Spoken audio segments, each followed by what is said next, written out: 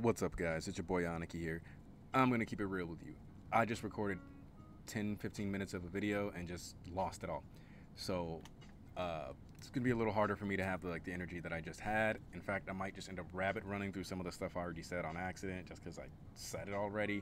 I'm going to try to still give you a good analysis. Boop, boop. But if I end up missing some stuff just because I already covered a lot, my bad. Opening with the Fuyumi panel, though, we get Fuyumi establishing that we don't know what this is about. We don't know why it's here. I'm just gonna assume that it's about her rooting for Shoto and NJ to get back together, or get along finally. Obviously, later on in the chapter, we find out that that's not going to be the case.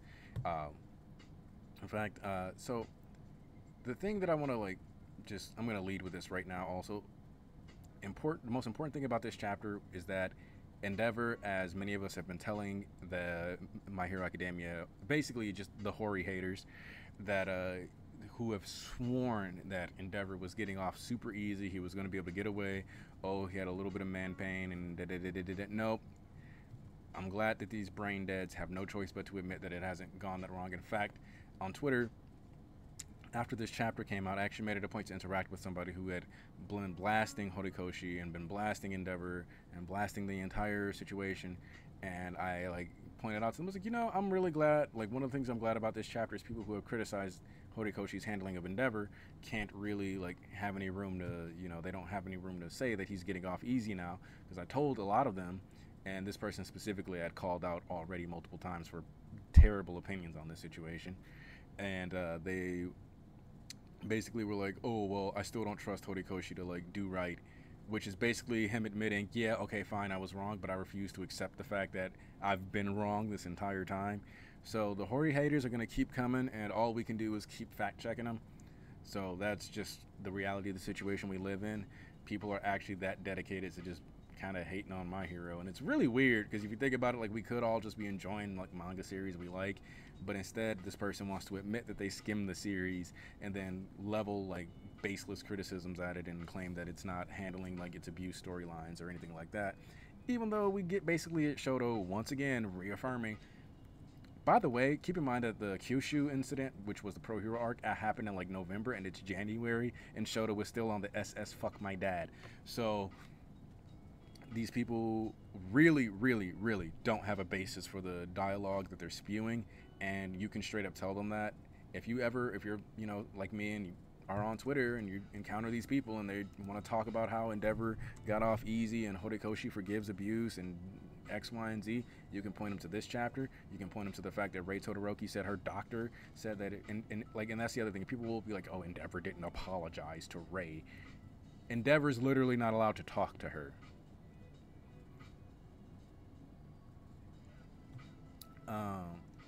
So yeah, we get Deku being Deku.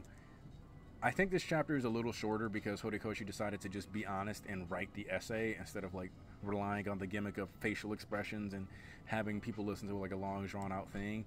So instead we get a quick concise essay in one panel of his mouth just moving really fast, explaining Black Whip, explaining what he's there to achieve, because that's what Endeavor wants to talk to him about.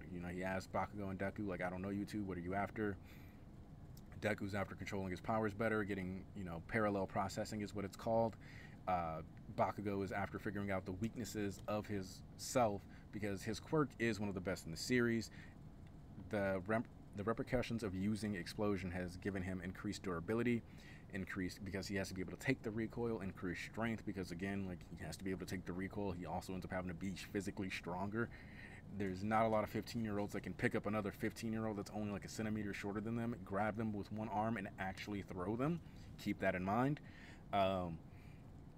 So it's given him augmented speed, flight, range projectiles. So Bakugo, it also gives him flash grenades, so utility, which are really automatically concussion grenades due to the volume. So you have a character who has a single quirk who, yes, that was definitely him throwing shade at both Shoto and Deku. Shoto, who is considered the perfect child due to the fact that he is a combination of quirks. And keep in mind, Bakugo is aware of Shoto being a quirk marriage. This is covered in the sports festival. Deku is aware of all the things because Shoto directly told him. So when you get to later on in the arc, or in this chapter, where Shoto and Deku, or when Shoto is telling Endeavor that he needs to step off and not be like all buddy buddy like their best friends. This is his genuine feelings. This comes from the place of, but also you notice that like Bakugo and Deku just have dots, whereas Burnin has a question mark because Burnin obviously doesn't know about any of the abuse or any of that other stuff, because it's not like Endeavor goes to work and he's like, yeah, today I punched my kid so hard he puked. Like, no. He goes to work and he's like, let's go beat All Might, even though we'll never achieve it. And then like they keep going.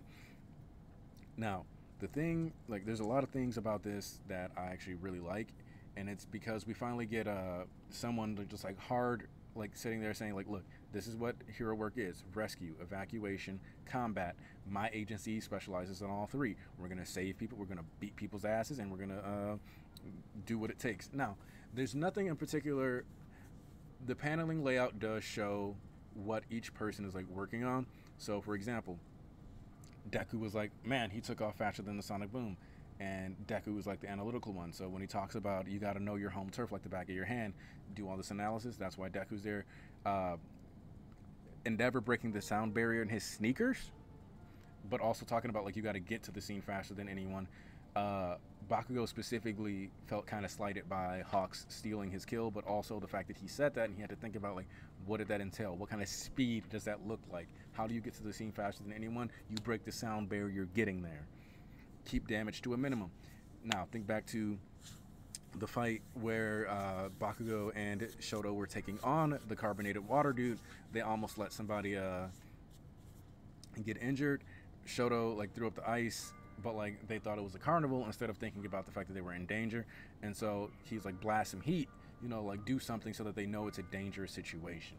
If it's the middle of winter and it's just cold and random ice shows up, there's no reason for people, in their mind at least, because this is kind of normal in a normalized world where people have powers, you can just sprout ice or whatever. It kind of makes sense to just assume that, oh, like it's just a pop-up carnival or whatever they want to like decide or take away from that.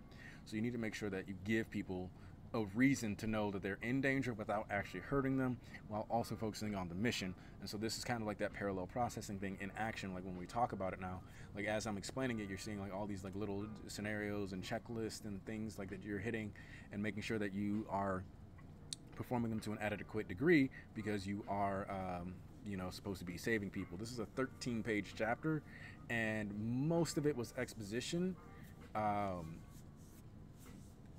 So this isn't going to be like one of the longer reviews, thankfully, because I lost over 10 minutes of content already. Here's the thing. This winter, show me that you can beat just once a villain faster than me. So here's the thing. This arc, the work studies are specifically over the winter break. So this arc is not, I repeat, I do not believe, I'm going to say I do not believe, I'm not going to say you I know this because I'm not Horikoshi, but this arc is not supposed to be covering the entirety of the 4 months. I think their work study will be at Endeavor's for the 4 months. Like there's a chance that they'll just like get to keep going with their work study after this couple of weeks are over, after this homework is done. But what that does do is free up what the narrative focus of this arc can be, because if this arc is just their work study and then we're going to transition to other things, that's fine. The reason why that is fine is because if everybody's continuing work studies even past winter break, at any point we can cut away to anyone else's work study still, but we can also transition like what is going on with villains, what's going on with other characters, and in the meantime actually keep it going, but not be locked into we have to do this 4 months of Deku, Bakugo, and Shoto only. Like that's not what's going to happen. Even and like as much as people like, it's kind of funny because while the origin trio are the established 3 main like characters from Class 1A, it's imperative to note that we actually have not gotten an arc that was heavily focused on the 3 of them collectively. Like with that, like the story threads were tied to them, the character interactions were about them. That has not happened since the provisional license exam. Like the reality is like the joint training arc, Bakugo and Deku had some interactions. Bakugo and Deku each had a match. Shoto had a match, but that arc did not exist. The purpose of that arc was not, yo, let's wank the Origin 3. The purpose of that arc was to hype up Class B a bit, introduce Shinso, show us Bakugo's character progress, introduce the, you know, Black Whip, introduce like explain Monoma. Like there's like so many important things happen with Class B that calling joint training, especially rounds 1 and 2, where obviously they weren't relevant at all. Uh, Sorry, like they're like calling joint training arc an origin trio arc wouldn't be fair to what was actually covered within the context of the arc, especially because in the round 3, nobody's picking Shoto as their MVP. Everybody, if you ask somebody who's the MVP of round 3, they'll tell you Mudman, Ida, Tetsu, Tetsu, Tetsu, Tetsu. Hell, I actually put Pony Sunatori up there in the MVP conversation for round 3 because at the end of the day, the only reason it was a tie is because she had the quick thinking to make sure she prioritized the rescue and protection of her allies, and Shoji could not answer her because she took the time to practice flying on her horns, which in of itself is something that like massive utility thought, like foresight to practice that. So um if we go even further though, like before joint training is Pro Hero arc, and that's definitely not an origin trio arc. Culture Festival, Jiro, Deku, Gentle, the entirety of the class's art project, but definitely not an arc where you'd be like Shoto, Deku, and Bakugo, where like the main focus, the trio. Overhaul arc, no, the trio is not the focus. Deku is paired with a bunch of other people. Remedial course arc, fine. You want to complain about 4 chapters of Deku and Bakugo focus? I mean Bakugo and Shoto focus? Like, come on. The last time we really truly genuinely focused in on these guys and had like an arc that was like showing Shoto's character interactions and Bakugo's failings and Deku's like progress was Provisional License. So I think people need to, just because you don't remember something or just because you're not necessarily focused on stuff doesn't mean it's not important or that it's not relevant.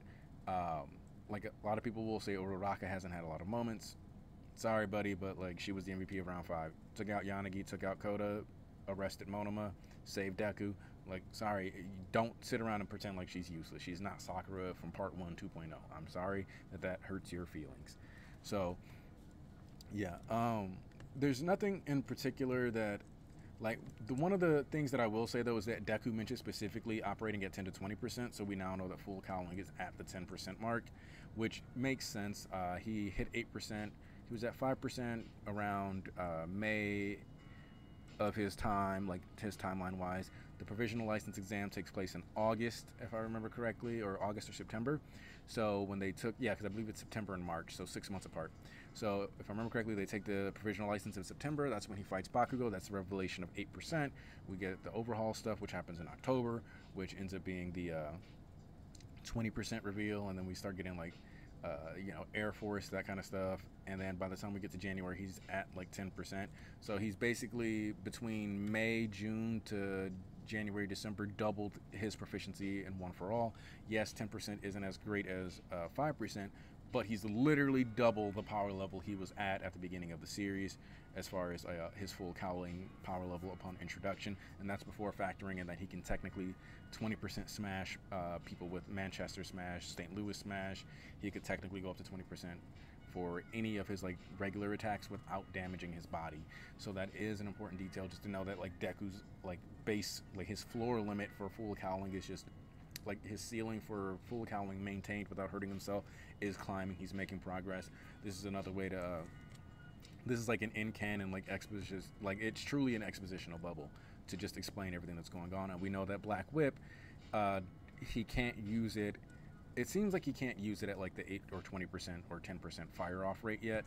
I think he's still like adjusting the fine tuning because he's technically pulling something else. But yeah,